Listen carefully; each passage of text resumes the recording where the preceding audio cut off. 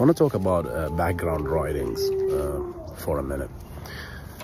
You see, in database engineering, to build a database, we have this concept of documents or tables, graphs, right?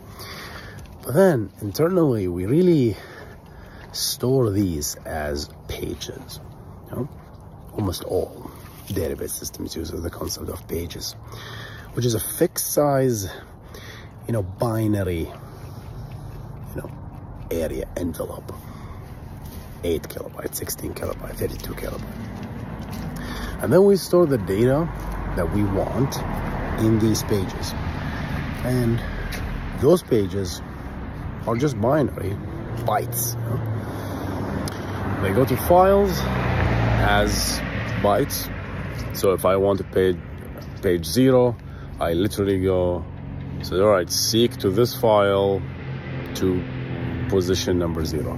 If I want page 1, that will become basically page 1 times whatever, let's say 8,000 is the page size, times 8,000 plus 1, and so on. So you do a simple mathematical operation to know exactly what page to pick, and you read exactly 8 kilobytes. That's how it works, right? And all files are stored like that. So you read and write these pages, and for efficiency, we store these pages in what we call the shared buffers.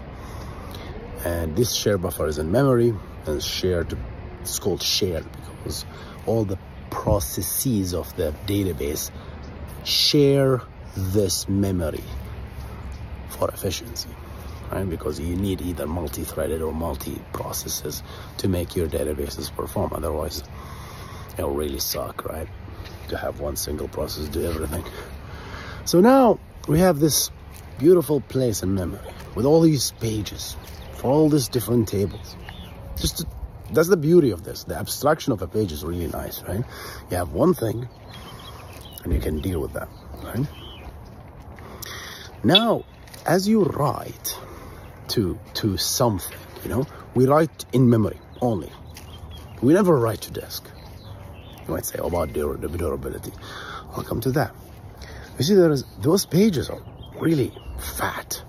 They're juicy. There's a lot of data in them. Imagine if every time I update a single column in a row, right? We really need to update the whole page for checksum and all itself in memory. But we really have to flash the whole page, right? If I want to write it to this, which is really inefficient. You're writing this massive amount of data.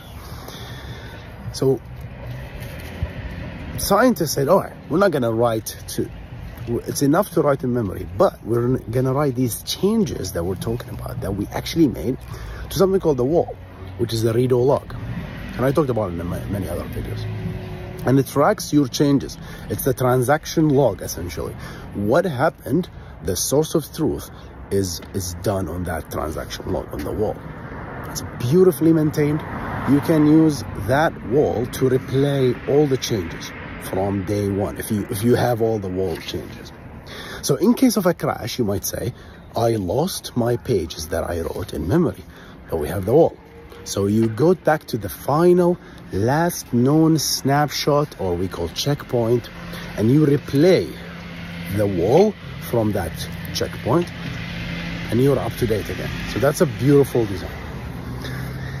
You see, now we end up with pages in memory with changes that is out of sync with what is in disk.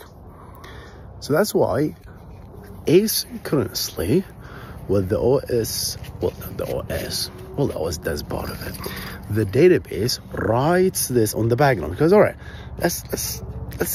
because here's the thing: if you don't write at all these changes to memory, to disk, I'm sorry, what will happen is crash recovery will be really slow, right? Because in case of a crash, the final known checkpoint will be so old that startup time will be taken most of the time to just recover, right? To write all these old wall changes that you've made for hours. So that's why you really need also to write this you know, changes in disk, on disk. And this is what is called, 5 minutes later, this is what's called background writing. So there is like a specific process or a thread or threads or processes that just, its job is just take dirty pages, write it to disk. Dirty pages, write it to disk. Just to make sure that everything is as laid as possible. So that's what it is. So background writing is a critical, I would say critical for crash recovery. But, right, so we need it. It's important to write this as often, but not really, you know, like a life or dead situation. We can live without background writing. So you can configure all this stuff, you know. AnyDB gives you certain configuration. It's called the maximum concurrent IO for those background writers.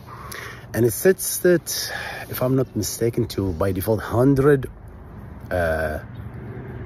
IOs, I believe. Yeah, you get 100 writes per second, you know. So you can increase that to 1,000, 20,000, you know, and it will basically allow you to write those faster. You can write the background, you know, changes faster to this. And you might say, this is actually attractive. Let me write those changes as fast as possible, you know, especially with SSD, it will be really fast, right? But there is like a limitation when it comes to that, you know. If you actually started writing things fast, then you are accumulating more and more changes, right? Because you're gonna write those, okay, there are some certain changes and you wrote them, and then more changes come and you write it again. So you know you're writing more, right? But then you're accumulating more changes, so you're writing very frequently, and SSD don't like a lot of writes. So it's actually better to delay those writes until you get enough nice, you know, full of changes, and then you write them as well, right? Or reduce the number of, the maximum number of IOs you can do in a second. And this way it was like, oh, I can only write 100 IOs. So all right, I'm gonna write a few pages. So while you did write few pages, and that's fine because we don't really need to write those anyway. We can still read them from memory. And in case of a crash, I'll take the hit, right? If you really just wrote those, the other dirty pages will have more chance to receive more writes. That is the power of this, you know?